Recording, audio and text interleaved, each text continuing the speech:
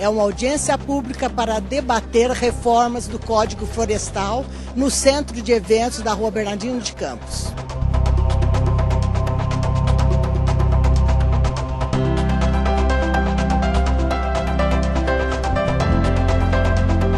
Joaquim Augusto Soares dos Santos Azevedo Souza, presidente do Sindicato Rural de Ribeirão Preto e anfitrião da tarde. Você que fez os convites para os agricultores. Você e os outros sindicatos. Exatamente, nós somos convidados. A reunião é do Congresso Nacional, é uma audiência pública, né? Pela Comissão de Meio Ambiente da Câmara Federal. Nós estamos aqui na qualidade de palestrantes, como convidados o deputado Moacir Miqueleto e Aldo Rebelo, coordenado, evidente, pelo nosso deputado Duarte Nogueira. E vai ser sobre a reserva legal. O que essa reserva está sendo discutida hoje aqui?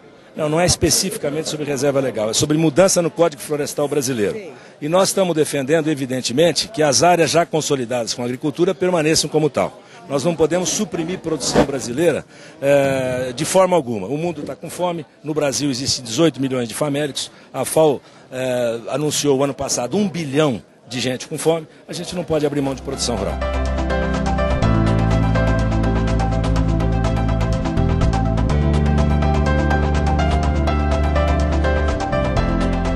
Tirso, como você está vendo hoje essa assembleia que começou às 3 da tarde e vai até longe, né?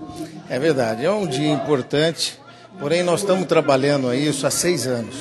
Há 6 anos que nós estamos discutindo com os nossos deputados referente ao Código Florestal.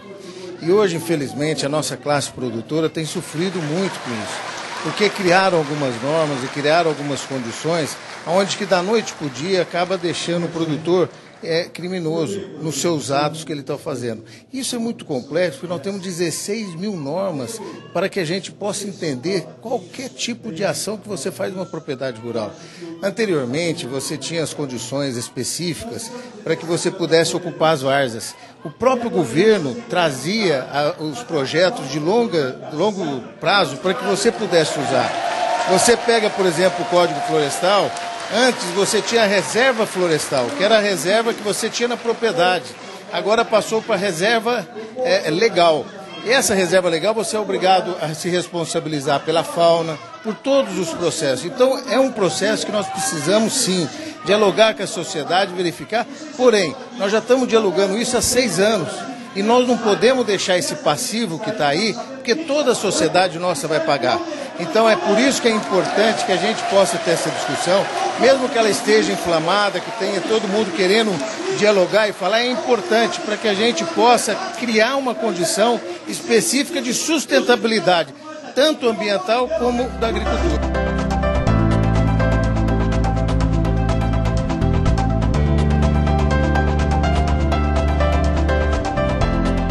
José Osvaldo Galvão Junqueira, meu amigo Maninho, presidente da Carol. Estamos aqui unidos, Maninho. Mais uma vez, prazer te ver. Você sempre esteve do nosso lado, sempre trabalhando em prol do agronegócio. E nós estamos aqui mais uma vez para defender os nossos direitos. Nós não queremos nada que não é direito nosso. Apenas os direitos que nós queremos realmente, que se faça um Código Florestal, uma coisa justa, uma coisa honesta, uma realmente que sirva para os dois lados. O proprietário rural não quer devastar nada, não quer derrubar mato, não quer fazer coisa nenhuma. Nós estamos vendo fazendas aí com preservações maravilhosas. O proprietário rural hoje ele tem consciência disso. Pode ter certeza que a coisa realmente vai sair da maneira que nós queremos.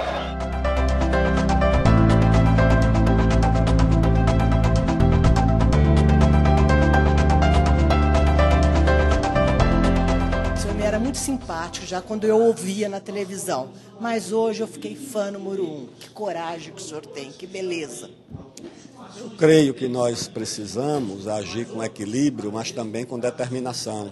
Nós devemos enfrentar o problema e eu creio que o Brasil precisa de um Código Florestal que defenda o meio ambiente, mas que também preserve a agricultura do país. Tanto o meio ambiente quanto a agricultura são bens essenciais para o bem-estar do nosso povo e aquele que tem responsabilidade pública não pode renunciar à defesa do meio ambiente e muito menos renunciar à defesa da agricultura, do desenvolvimento e da produção no nosso país.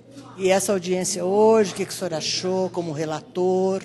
Eu achei muito instrutiva, ouvimos muitas opiniões também contraditórias, diferentes, mas é assim que nós devemos trabalhar, ouvir todas as opiniões e elaborar a lei com coerência, com equilíbrio e preservando o interesse público, que é o interesse do povo e o interesse do Brasil.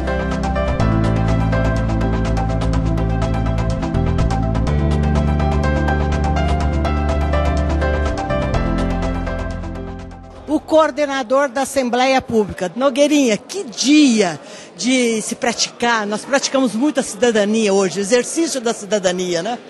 Olha, aqueles que aqui estiveram no Centro de Convenções, mais de 2.500 pessoas, das mais diferentes correntes, tendências, pensamentos, para discutir de maneira democrática alterações no Código Florestal brasileiro, na lei dos crimes ambientais e na Política Nacional do Meio Ambiente, teve uma grata surpresa. Possamos concordar ou discordar, mas ninguém sai daqui sem ter tido a certeza de que todos tiveram a oportunidade de colocar a sua opinião. A democracia foi exercida aqui na plenitude.